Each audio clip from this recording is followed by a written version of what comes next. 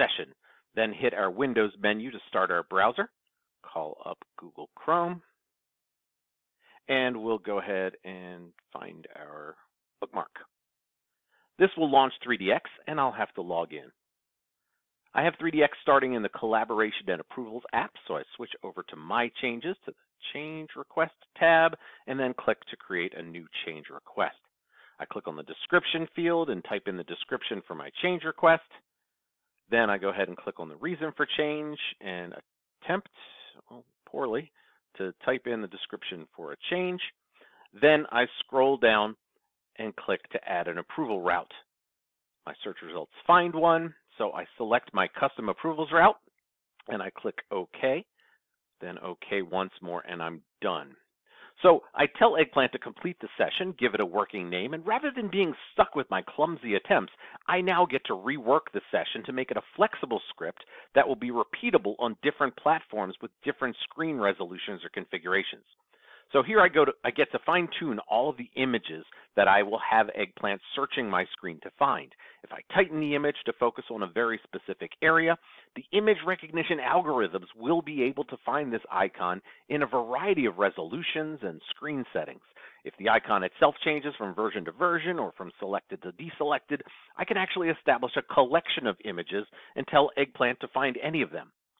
When clicking on Chrome in my menu, I can actually switch from image search to optical character recognition instead and have Eggplant literally read the screen to find my browser. Capture an image for my bookmark, give it a name, check the search algorithm that I want Eggplant to use, and move on to the next step in the script.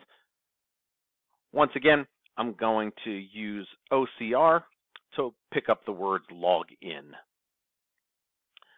When 3DX starts up, Eggplant recognizes that this step took a significant amount of time and automatically adds a max wait time for me. Now, this is not a pause like we had to do in the olden days.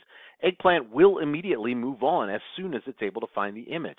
But this timeout will allow me to put a limit on how long the system will wait before it registers the page as not loaded and throws an error, logs it as an error. So I continue capturing the images and text that I want Eggplant to find, giving each one a unique name so that I quickly build up a library of reusable images that I can use over and over as I perform tests on this application. In fact, even though I'm using TurboCapture to record this longish series of events, for the purposes of my Eggplant DAI digital twin, I'll be dividing this script into smaller snippets so that the intelligent automation engine will have more flexibility on how it decides to test. Now, here when I click in the description field, I'm clicking in a blank area, and that's certainly not going to be easy to find. So what Eggplant allows me to do is to search for the description header as an image or with OCR, and I can use the red crosshairs to tell Eggplant where to click. In this case, about 20 pixels below the image. This means we can target hotspots on images with multiple clickable zones, and yes, even test CATIA. So again, with the reasons for change, I'll capture the header and tell Eggplant to click below it, give it a name. Now here you may remember I fumbled a little bit with my typing, and Eggplant faithfully recorded all of my typos and backspacing. But I can easily change that to the text that I want. Again, I may replace that with a variable input later on, which I can have DAI populate with values from a list or external source for more complete testing. But for now, I'll just go ahead and put in a static text string. Let's go ahead and scroll down. Once more, I need to use an alternate click location, this time with the scroll down arrow. But I don't really want it to click on the scroll down arrow. I want it to click above the scroll arrow. So in that area right above it. Now, Eggplant does have a scroll function and looping that allows me to easily scroll through the screens until I find something that I'm looking for, even though I may not know how far I have to scroll. This is great for handling search results. But in this case, I'll just go ahead and relocate my click point to be just above that found image. On to the approver search, and here we're clicking on the ellipsis button.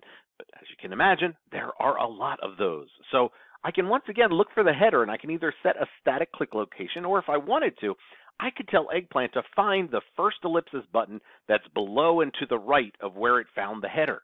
Limiting this search area is a great way to guarantee you'll find the instance of the image that you want and to speed up searching. And I can also tell it to find all instances of that ellipsis button and then cycle through them to pick out which one that I want. Now, the search results are next. And that's a perfect example of requiring an alternate click location because I need to search for the name of my route. But can I click it? Oh no, not with 3DX. That name is actually a hyperlink that would launch the preview window for the object. I need to make sure that I don't click on the name of the object. So I capture the image that I want to find, give it a name, and I set my click location to be safely off of that hyperlink. Let me see if I can give it as long of a name as humanly possible. Okay, misspelling, but that's all right. I'll worry about that later. All right. Finally, I go ahead and I capture my OK buttons, making sure I zoom in nice and tight. Now, these zoom buttons, in the end, I'm going to be able to reuse the OK button because 3DX reuses that image as well. So there's no reason that I have to maintain multiple copies of that button. But for now, I'll just go ahead and grab that one and then grab our last one. Just zoom in. That way I can pick which one I like best and save it and reuse it throughout all of my 3DX testing. Okay. Then I simply click Generate Script, and Eggplant creates the final script for me, which I'm now free to edit to add validation, dynamic data inputs, and go ahead and farther subdivide into snippets for my automation.